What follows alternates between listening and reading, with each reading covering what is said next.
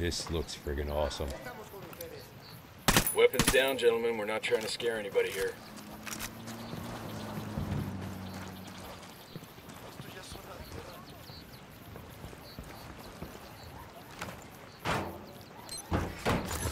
These supplies will buy us a lot of goodwill from the rebels. Check this spot Oh out wow, for this intel. looks amazing.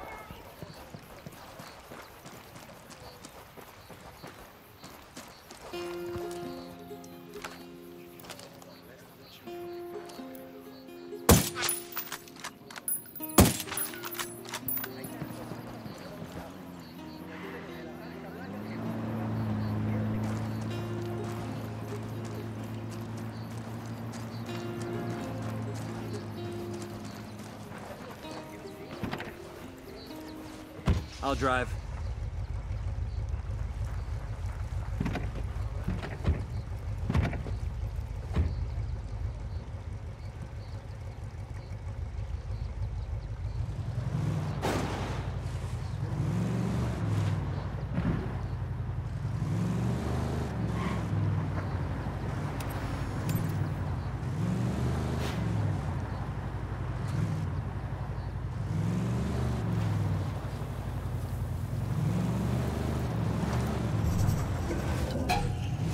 Say the word.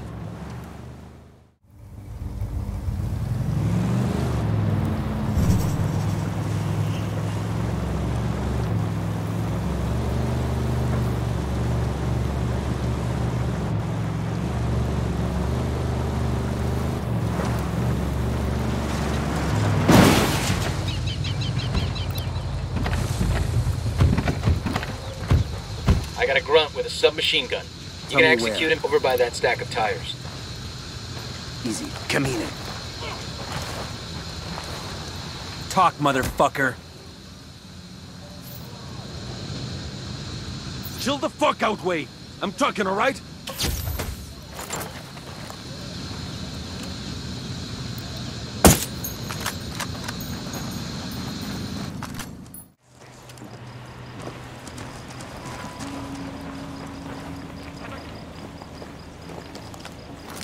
The drone is up.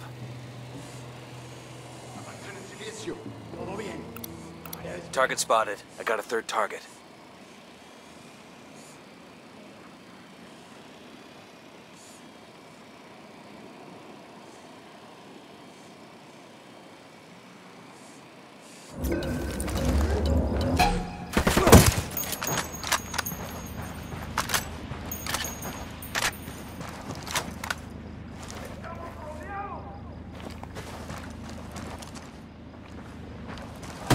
Firing! Shit, take cover!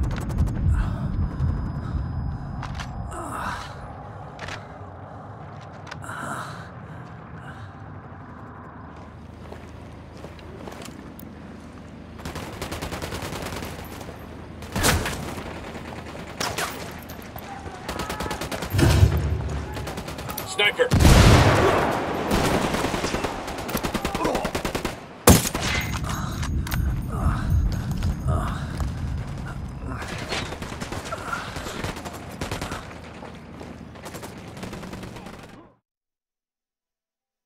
What's up, everybody? Welcome back to the channel. As you just saw, that was Ghost Recon Wildlands first person mode, or with the first person mod rather. It's very easy to install, so if you like what you saw and you want to install it yourselves and you have this game, then I highly suggest you install it. It really makes the game very immersive. I've been playing it for a while, and it works good for the most part. The only thing that feels a little off or awkward is when you're driving, because you constantly have to use your right stick to realign your view, and it just doesn't feel very natural to me. So, but besides that, I'm sure skilled players out there can acclimate and really get used to that. All right, so yeah, without further ado, let's get it started. Ghost Recon Wildlands first person mod. I have the window here already in this tab. All you want to do is you want to go to nexusmods.com, select search the search bar, and search out, make sure it says games though. Select games and type in Ghost Recon Wildlands. You'll find it. So I'm here already, and it's actually one of the first mods that pops up. There's not a lot of mods on there for some reason, but this is one of the top mods. And you want to go to the mod and go to the file section. There are two different ones. There's first person mod, the cheat engine version, which I don't recommend.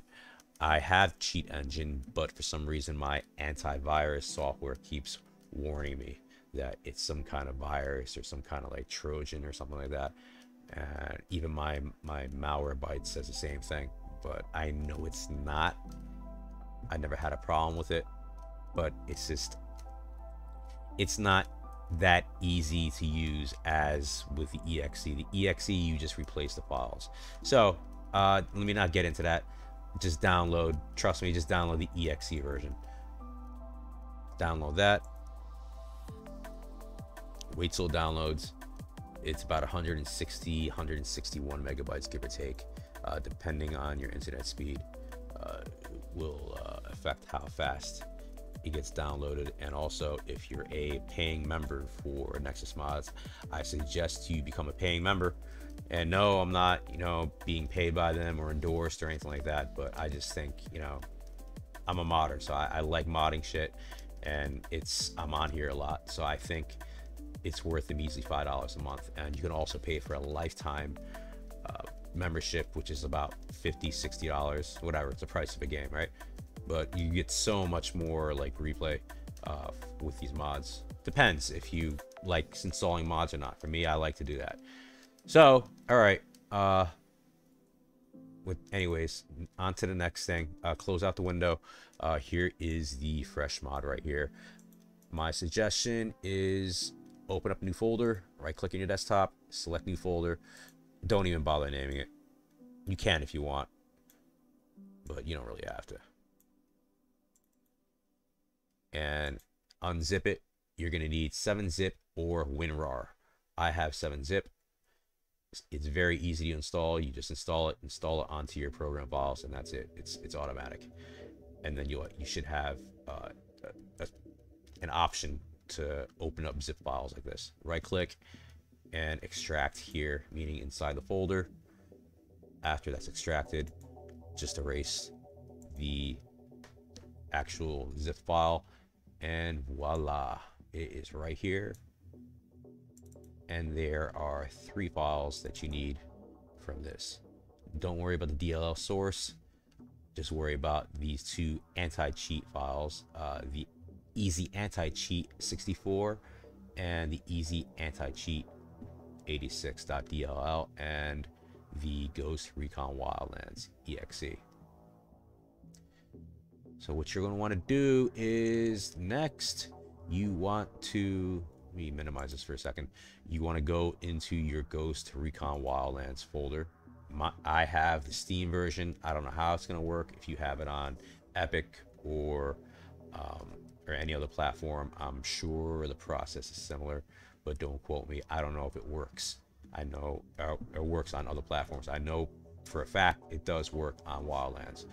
So for those of you who are not quite computer savvy like I used to be, you just right click on the game and go to properties, and then you're going to want to go to local files. And I installed mine on my H drive, and it should be right here. Here's the main folder. All right, easy anti-cheat. The folder is right here. And one more thing I want to mention, just in case, because by default, I don't think these boxes are checked. You're going to want to have file name extensions checked so it's visible, and hidden items. So with that checked, you can therefore see the .dll or .exe, so you know what kind of file you're working with. So that's very important. Make sure you have those boxes checked, and you're going to want to take care of these 2 files. What I suggest you do is click on each one, make a new folder, and call it, I don't know, here, I have one already for myself, Ghost Recon Backup Files. These are the original files, so you want to click and drag over each one. See, these are my original backup files, so I don't want to mess around. But you know, it's self-explanatory, right? And you want to do the same thing with the Ghost Recon Wildlands exe file. Click and oops, it's highlighting all that. No, don't do that. Okay. Click and drag it over and just, you know, overwrite it. Or if it's an empty folder, just click and drag it over, and that's it. So these are your backup original files, and then you want to go into the new folder where these are the freshly modified files. So the first person mod will work. You just want to click onto the Ghost Recon and copy it over to Wildlands, and you know, I don't really need to do it because I have it already. But yeah, it says overwrite, you just overwrite it. I have it already, so I'm not going to bother. Go into easy anti-cheat, and you want to do the same thing. Highlight both of them and click over, and you're just replacing those files, and that's it. It's really easy, very, very, very easy. Okay, I'll see you in a bit. We're gonna see if it works, which I know it does because I just tested it out, but we're gonna try anyways, and I'll show you how it looks, and I'll have a no commentary extended gameplay. I'll play for about maybe like 15-20 minutes, and yeah, that's it. So remember guys, if you enjoy my videos and my tutorials are helpful, please leave a like and please consider subscribing, and also check the notifications so you shall be notified as to when I upload my next videos. All right, I'll see you in a bit. Bye bye.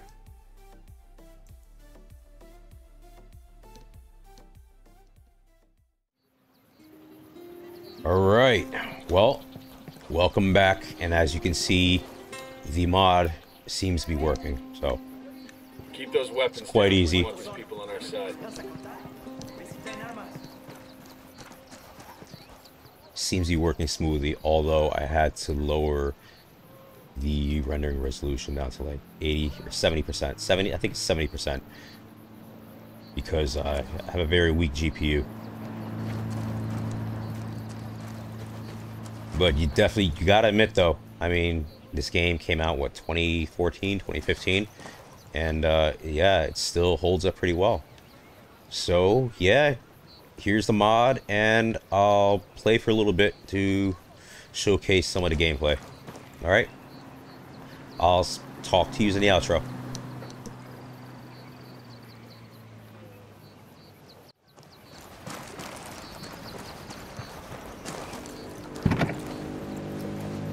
I'll drive. Ready. Call the shot. Man, y'all never let me drive anymore. Just 'cause that one time? Ready? Open fire. I'm shooting these fuckers. Holy crap!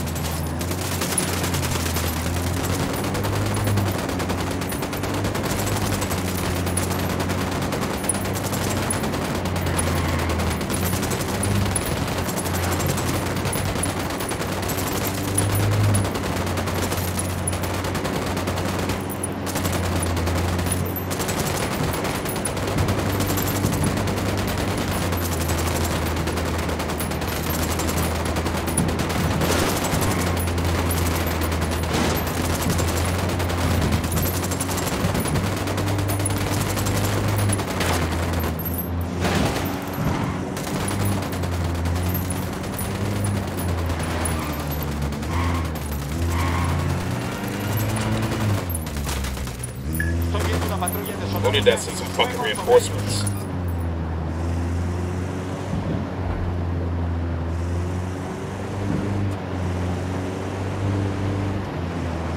Ready? Fire, fire, fire. Copy. Weapons free, weapons free.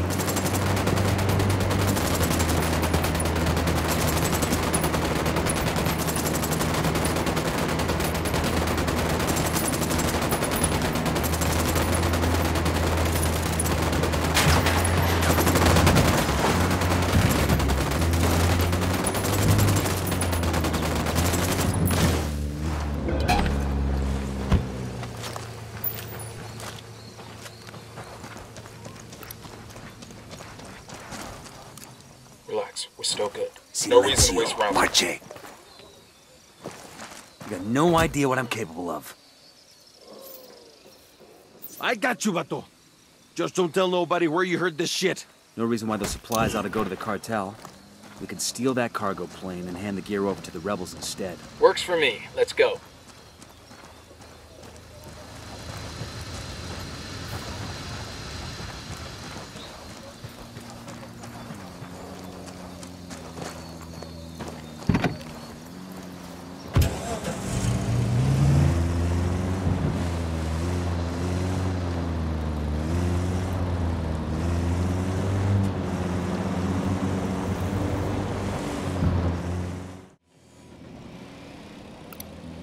Just spotted one with submachine guns.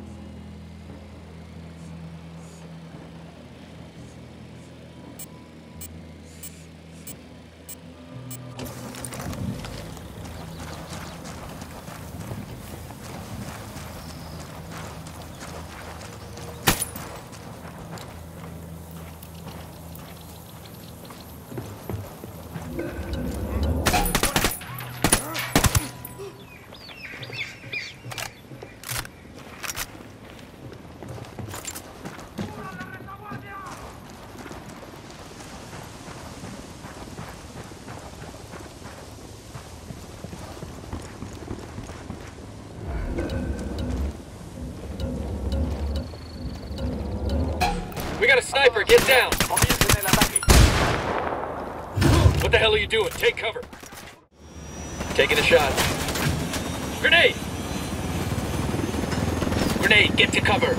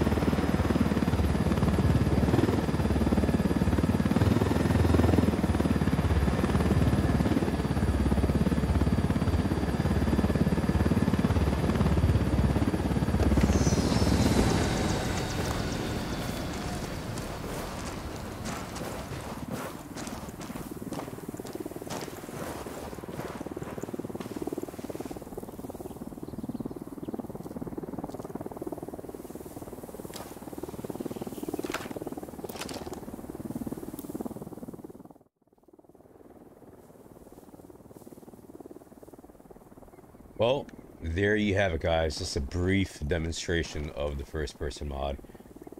It seems to be working well. In my personal opinion, it does add a bit of immersion to the gameplay, but the vehicle handling is very hard for me. And the fact that when I use a drone, I'm not able to highlight enemies and have my teammates shoot the enemies after I sink it's a bit disappointing. You really used to playing that game that way. For hardcore Wildlands players, it probably won't be a problem for you guys, but you know, I'm not really that good at this game. I kind of suck, to be honest. But yeah, the traditional third-person ways are what I'm used to, and I just wish maybe some of the elements can be combined where you're able to do everything you can do in the third person, but you know, in the first. Better vehicle handling and the sink and kill with tagged enemies. But all right, there you have it. I hope you enjoyed the video. Drop a like and let me know in the comments if you want me to make more gameplay videos. I'm gonna try to get Reshade installed onto this so I can play with the VR headset and in full 3D. But that's gonna be a huge problem because I've been trying for a couple days and the Reshade doesn't seem to be working. So it's a bit disappointing. This game is perfect. Definitely perfect for that. If I had that option, I would probably play the game that way. And I'd probably invest a lot of hours replaying this game. All right, so take care, everybody, and I'll see y'all in the next video. Bye-bye.